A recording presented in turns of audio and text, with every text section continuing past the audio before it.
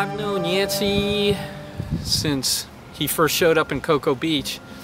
The heavy break back in the day used to be Cocoa Beach Pier, and Yancy came down, got right in the lineup with the heavies there, and fit right in. And I was originally from Tampa, St. Pete area, so I was a golf guy, so I was always stoked to see Yancy do as well as he did in anything, because it was golf guys. It was fantastic. I think it was great that the family got to just not have definitive speeches, just got up there and let it go and let it rip and let their soul speak. Hey, today was a great day. Remember my mentor and good buddy, and we're gonna miss him, but we're gonna get to surf again one day. Can't put it into words. I can tell you that's one of the most amazing services I've ever seen.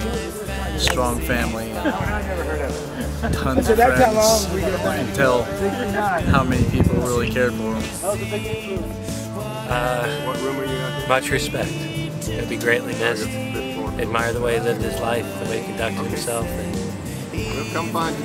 It's cool because Bob Rohman over here, when Bob was the only guy riding tri-fins in the pro area, other than maybe Simon Anderson, and Yancy did a whole article on it in the Surfing Magazine. He wrote it himself about Bob riding tri-fins and how Bob was ahead of everybody.